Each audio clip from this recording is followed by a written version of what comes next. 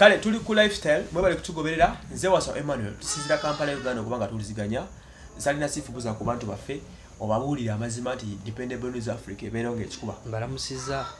manyi tubaako n'aba amadini ag'enjawulo balamusiza buli omu mu ddiini gyagwamu abasiraamu salamu alaikum abatali basiraamu byonna tukwataganya abasiraamu salamu alaikum abatali basiraamu nga tuddamu assalamu alaikum salaam ino tulina tekina buzibu okusolo giddamu tesosola oba kitegeeza kitono nnyo mirembe gibeere gye muli oba emirembe gibeere gy'oli kiriya okay kakati this week waliwo era issue baddewo ey'omukyala Sheilah Gashumba socialite ono mubamanyawo tebagwa mu butaala yenyi kitaawe omwana ono yafumbirwa yafuna omuvubuka gwabire naye amanyikiddwa nga God is plan Lwanga ali makasi Lwanga oluvanyuma kubanga yawokana ne Gulunedi yamwagalako awo musajja mivule Gulunedi then nono fiki famalika kati n'abasinze ekintu n'akituwala God is plan records esi nnungi nnyo mu bantu amwogerako ex-convict okuva mu UK kale bibyo biri personal naye ekikulu alinamu ku ssente era n'omukono wegule era saaga tukigendemu nnyo kiri but here talking point is briefly mwagezi official ayinza okwebuuza lwaki ndese story eno last year Gashumba amala okumanya nti mwana wafumbirwa God is plan ex-convict Gashumba y'omu ku basajja tumanya abeera ku TV n'aleekanira abantu n'ajerega abantu ligwakoze eki gwalabye muwala we Gashumba era kyadayagaza muwala we okuba in the truth fairness Gashumba yagala nnyo muwala wafumbirwe bano wammanga yagala muwala wafumbirwe batabani bakirumira yagala muwala wafumbirwe mu first family yagala muwala wafumbirwe abantu obuvunaanyizibwa bali mu government era abadde nga muteekateeka bukyamuteekateeka kumusembezawo ku source omwana najja mu disappointinga n'akwata kubo ki era embeerebe zibadde nnyo last year kati Gashumba n'anyigira omwana bwe yawulirako nti God is plan ayagala kukyala yabagamba over minded body God is plan ajja beera mukodomi wange babawagizi bagambye nti ffe twagala omwana abaseki munne ku bawagizi ne mwami Frank Gashumba ani alina obusobozi obusobola okubeezaawo embaga eno oba okugiremesa ku bonna ani alina amaanyi agafiisa laavu y'abaana babiri oba agagikuuma n'ebeerawo kwata teyagamba nti sijja kukkiriza muvuka okujja mu maka gaabwe ekisookera ddala nga sinagenda kwani asobola okufoosinga obufumbo mu Buganda ekisookera ddala ku bonna abawagizi ne taata wa Sheilah Gashumba tewali asobola kugaana Sheilah Gashumba kwagala God is plan tekisookera ddala nti omukwano gutusa gugaana muntu osobola omumulemesa n'ogamba muveeko n'akulaga nti amuvuddeko naye tebasobola kuwawukanira ddala basigala bakola ki kati ekyo ekivaawo kyombuuziza nti ku bawagizi ne Gashumba Frank ani ayinza okulemesa Sheilah Gashumba okufumbirwa God is plan of course abawagizi tebasobola ekyo kiba Frank Gashumba alina obusobozi obwo obugaana omwana naye alina era wasobola okukoma era kyamulemerera n'akinyukamu Frank Gashumba talina mukyala sibo kiri talina mukyala so asobola okubanga asobola okusigamu omwana empisa ezitali nnungi kyekisookera ddala nti omugamba nti leko ono genda noono kwata oli seeza wona amulemesa ono naafuna omwana omugala naye tomufumbirwa namufuna omulala n'omugala tomufumbirwa kuba tetumanyi nabeemabega osanga bayinza okuba nga waaliwo effect eyo omugala togeza n'omuleetawo togeza n'okola ki nemulabako nti kati omwana oba gwogenda omuwasa oba tojja muwasisa omuntu wabanga afunye omuntu nga mutuufu yes omulabye muntu one ayinza okuba nga olina kyomulabyemu ekitali kirungi you just advise so si ku restrictinga ebintu bino byanjawulo Emma wenkusanga nga mbutuufu oli mubbi nekugamba naye Emma sooka ojje obubbi si kirungi walivudde ku bubbi ate wenzija nenkusanga oli nega Emma okola ki nenkwata oba muggo nenkutwala emisinde woba gwe ono akubuuliridde ekituufu oba agambye ekituufu n'oli akututte emisinde ani gw'oyagala akubuulidde kati sagala tutwale nti yes bakadde baffe ba final ebiseera bisinga naye ate balina ebakoma omuntu wakula tulina emyaka gye tukomako naluga nti kati ono omwana akuza asobola okukola ki okwesalirawo ku buli kintu Sheilah Gashumba tali ku myaka 17 kati yeesalirawo seza asobola okumanya gwayagala ne gwatayagala taata you just you guide so si kuteekawo oba mukono oba kukola ki yes waliwo olina okuteerawo naye ate waliwo ebintu ebimu byotasobola kuteerawo kati kinagasa ki okufumbirwa gwe omuntu gweoyagala afumbirwe abeereyo ng'ate bw'ayenda gye yagenda tayagalayo gwe yaleka ebbali gwayagala seza agenda kubeera eri naye ng'akola ki togenda kutamutambulirako agenda kuba mu mbeera akyeyo lwakuba nti n'omuwala weebuuza nti ate kati bano be yasuddewo bo kyeki anti taata nagamba taata yagala mwana afumbire batabali bakirumira basebalamu so si bafikifa America ne bano baguruneti anti kati kyegambye nti kati ate Sheilah Gashumba society gyatambuliramu yeeyo taata gyatamanya nti oba kati omwana amusetinga agende eyo manya abantu abo bagenda okutambulira mu batyo nti ebiseera bisinga omuntu w'omu space gy'omuteekako gyagenderako Sheilah Gashumba singa yafumbirwa apresenta wali ewunyiza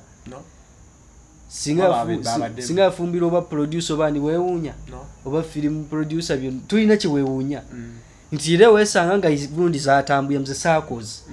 nti kati oba wali oyagala abeere ng'afumbirwa minister oba member of parliament oba egye wali mutadde yamukasukeeno kyokata mwagaleeni oba okitege nti kati ebiseera bisinga abantu bano kasitaakula osiba osigaza ekintu kimu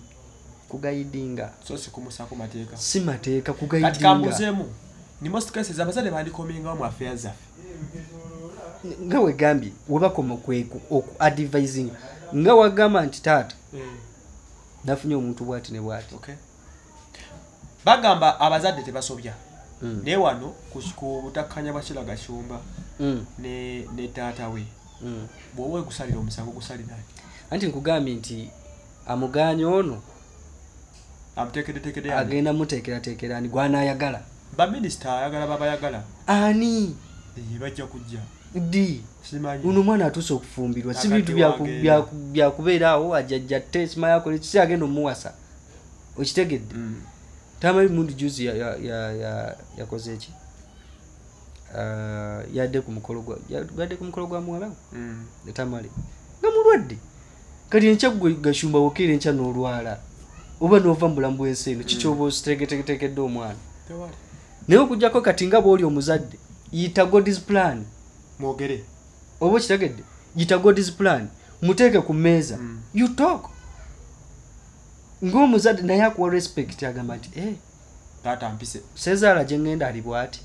omanyi abantu bano okuwa respect basezaala ne banazaala si lwakuba nti oba mukambwe ennyo wabula ki ky'omulaze ng'atuuse gy'oli oba ng'atuuse eri muwalawe wagamba nti ntayagala muwalawe kola bw'ati tayagala guide aŋambye kino lweki ne bweki nawe ogenda waba God's plan nga mutuufu plan ze zibadde oba za butatwala bulungi Sheilah yekubamu mu kifaananyi kaba naye taata we yaŋŋamba bw'ati ne bw'ati kati mbuuza ebintu byabanga bino byajja state bizajja akolakola ezo nti over my dead body tajja kufumbira muwala wange wawa ateeka obulamu bwakano akawala mu maaso g'omusajja mu maaso ga God's plan gwe muko otegedde sezaala wakuyiribya eat and run muvubuka kyabazaako kyabateekateeka nawe obadde omwagalo kitegeeza nti ye ne wabakkiriza nti kankufumbirwa ekiba kibeere togenda kubeera mirembe n'omuwala oyo nga taata we ali bw'atyo musobola okubuuka ne mugenda eyo naye ate wemugenda eyo waka wasigala waka kati abazadde abawagizi bano batuufu okufosinga Sheilah ne God's plan okufumbiragano abawagizi kati kankubwira abawagizi okujjako ng'oyagala bakukyawe bukyayi tebayina we bayingirira mu family affairs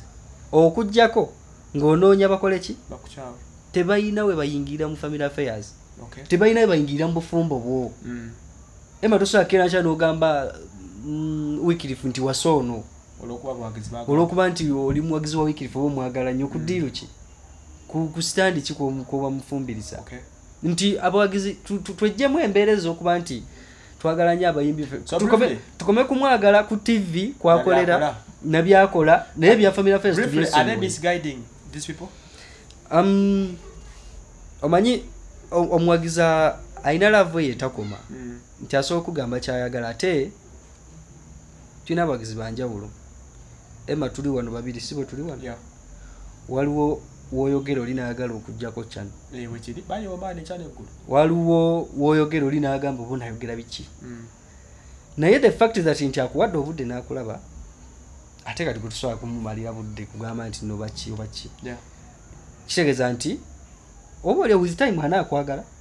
oba n'asigalirayo nga takola ki tosobola kaka muntu kwagala nti mu bawagizi mubaamu oli ng'akusunga busunzi era nga yo okubikula kyano bw'atyo gakanda oba leero nno yakoze eki kamale galabayo oba kiraba ate nga tosobola kusanyusa buli omu mu nsi kati ze kankubulira abawagizi ba Sheilah Gashumba bw'aba alina 10 oba 2 oyinza okwekana nga 2 oba 3 oba 4 oba 5 ku 2 nga bamugamba fumbirwa God's plan ameka ku bimeka oyo balaba nti bangi yes nti munaye lawe naye wakeera enkya nabagamba bannaye ate ono gwenfunye bo kenyi bajja okukyusa emitima gyabwe bagambe kale tetulina kyekikuku baagala gwe so oli gwogenda kola ki kufumbirwa bw'obanga fan base yo girina yes nga batuufu abantu bo kyokola kye bagenda nakyo okujjako ekibi bajja kugamba nti kyokola kikyamu naye obanga okola kirungi bajja ku cooperatinga nakyo tuli ku Uganda lifestyle mobile nnyo naye nga kyenyiza okwabulayo kintu kimu nti abayimbi bannakatemba memba ba presenter bannamawulire n'abantu bonna bali mu limelight n'abantu bali mu butaala kyenyiza okugamba mwewale nnyo okuyingiza affairs zammwe ez'ewaka eza family ez'abantu bammwe mu industry eno nti bebekulu aba atuba ne music we n'entalo ze azirwana ogu zuwena wagiramu era olaba nga kiri weird tekinyuma olaba nga olina engeri gy'okiramu Bobi Wine entalo za lwanyini abayimbi banne azirimu ogu babi aliwa so